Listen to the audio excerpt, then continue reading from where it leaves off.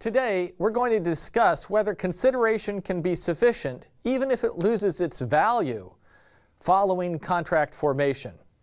We'll explore this question by looking at Apfel versus Prudential Bache Securities, a case decided by New York State's highest court in 1993.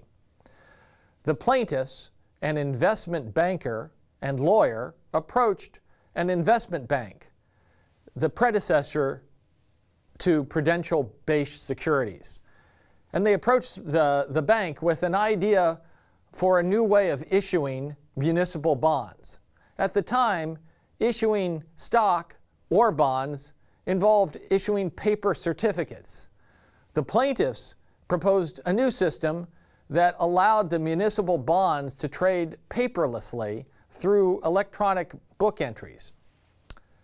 After reviewing a lengthy, detailed summary of the techniques involved in the plaintiff's proposal, and after several weeks of negotiation, the defendant bank entered into a contract with the plaintiffs. The contract provided that the plaintiffs conveyed their rights to the techniques in return for a stipulated payment rate from the defendant for its use of the techniques for a period from October 1982 to January 1988. For at least the first year of the contract, the defendant company was the only underwriter in the industry using the paperless system. By 1985, by which time many other investment banks were using similar computerized models, the defendant company stopped making payments.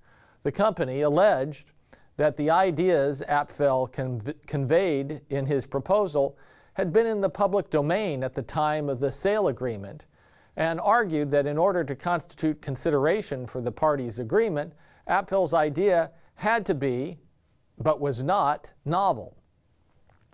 The trial court found for the plaintiff.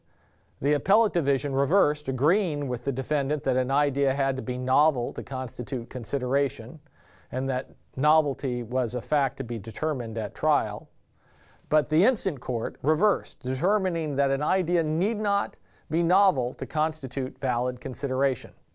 Let's walk through the Court of Appeals holding. The court emphasized first that the parties to a contract are free to make their bargain, even if the consideration exchanged is grossly unequal or of dubious value. It's enough that something of real value in the eyes of the law was exchanged. It rejected the defendant's and the appellate division's belief that novelty was required for contracts involving the disclosure of ideas, explaining that the cases on which the defendant and lower court relied for their contention only used novelty as a way to ascertain the value of an idea. Value at the time of contract formation was the crucial concern. So long as the idea offered as consideration had value to the defendant at the time of contract formation, the idea was valid consideration. Further, the court pointed out that even if the idea itself wasn't novel, it was novel to the defendant, an indication that the idea had value to the company. The court also explained other reasons why the idea was, quote, manifestly, unquote, of value to Prudential Bache Securities. The company used Apfel's proposed computerized book entry system for several years. It did so in advance of its competitors, and through its confidentiality agreement, precluded the disclosure of the ideas to its competitors. A clearer articulation of the relationship between novelty and value may be found in one of the cases upon which the defendant relied, Downey versus General Food Corporation, an opinion the Court of Appeals of New York had issued in 1972. In that case, the plaintiff submitted to an employee of General Foods an idea to market Jell-O using a Mr. Wiggle. The company rejected this marketing idea, but several months later, other employees, apparently unaware of Downey's suggestion, also came up with the idea of Mr. Wiggle and marketed it. When the plaintiff sued, General Food Corporation showed evidence that they'd proposed a TV commercial years earlier involving variations of Wiggle, and the Court of Appeals ruled in the company's favor.